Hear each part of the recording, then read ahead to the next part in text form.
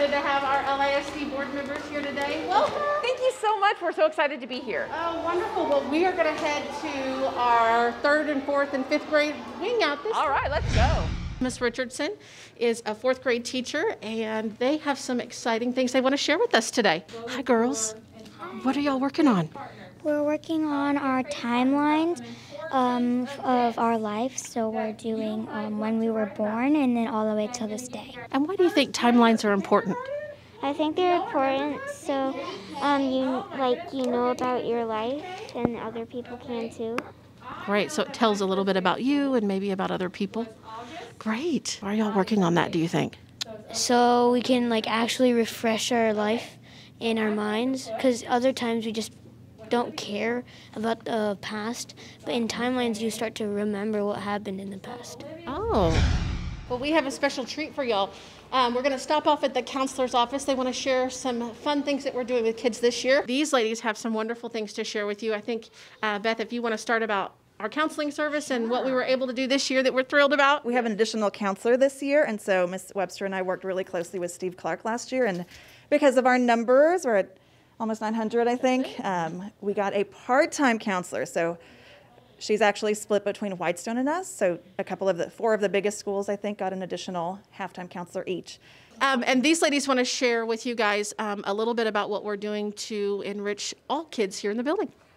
Bringing enrichment to all is the goal. So not just to the Quest kids, but we actually bring it to every class, every grade. So the intent last year, or the plan, the crazy idea, was on these Thursdays to offer kids what we called an enrichment club. And so the intent was that they would choose which club they wanted to go to. So whether it was coding or it was gaming, working on social skills. Because of COVID, we've had to switch, which actually was really great because now we're rotating and they get a little taste of everything. Love it. And what a year of transition to be able to do it. I mean, I think, giving them some fun and letting school be fun.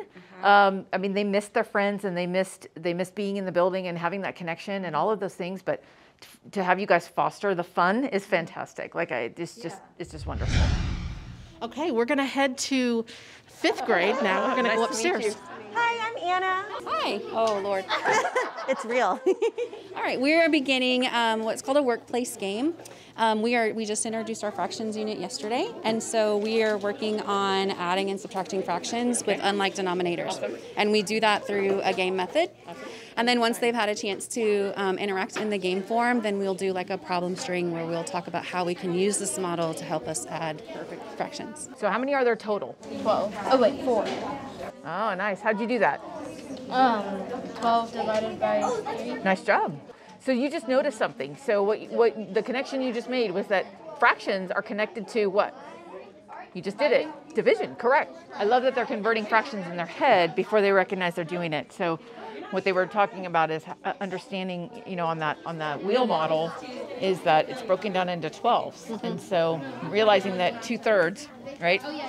How many out of the 12 equals the 2/3? Right. So they can see that visual model first. And so and then they don't realize they're doing it, but they're doing it, right? Right. It's amazing. It's amazing. I just love it. It's magic. It's magic. And then we talked about how, every fraction in the whole wide world is really a division problem. Right. And so, it will scaffold to them to understand decimals as well. It just kind of keeps going. So it's one thing I love about Bridges. Yes. Today, it's your lucky day. We have these lovely ladies here, and I'm going to let them tell you a little bit about why they're here today. We're here to support our teachers, and my name is Lee Howell, Coordinator of Digital Learning. Hi, and my name is Yespet Puckett, Science Curriculum Specialist. Just like she said, we're here to support our teachers and just to see all the great things that's happening at Akin. What does the support look like? What a day like on campus here, what does that look like for y'all? Supporting The teachers are having great conversations. They're having a lot of conversations about instructional strategies, about their campus focus, which is clearly phonics and early learning. So we're hearing a lot of those conversations and then just supporting them in lots of different ways. So right there, there's a group working on looking at math, number corner. She's a newer teacher, so trying to figure out how does that even work. And so I put something in her box today that she brought to her and was like, okay, tell me more about this. So it was like, okay, let's show up. Help me talk me through this stuff. So just to make sure that they feel comfortable teaching the things that they're supposed to be teaching. Absolutely. Amazing. Love it. Yeah, love the support. Everyone say hello. Hello. Say welcome to Miss Nelson's kindergarten class. Welcome to Miss Nelson's kindergarten class. Hi, everybody. We are so happy that y'all are here. Feel free to to walk around and ask them what they're learning and how they know they learned that. Boys and girls, tell me what you're learning about. Tell me. We're learning about. What were you doing to earn your wings? I read a whole book.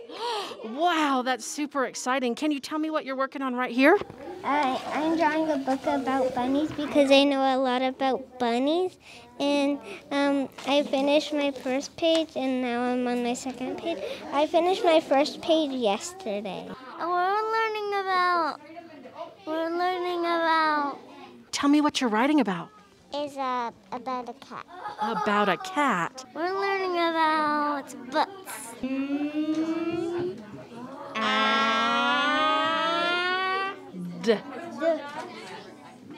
Mad. Why do you need to know the sounds of letters? Why do you think that's important for you guys to work on the sounds and letters? So we can read books. Oh my goodness. That's important. Why else do we need to do it? Because we won't know any words if we don't read, if we don't know them. Right, so this is good work. Boys and girls, I'm so proud of you for working so hard. Kiss your brain. You got it. 1, 2, 3, Akin Aviators!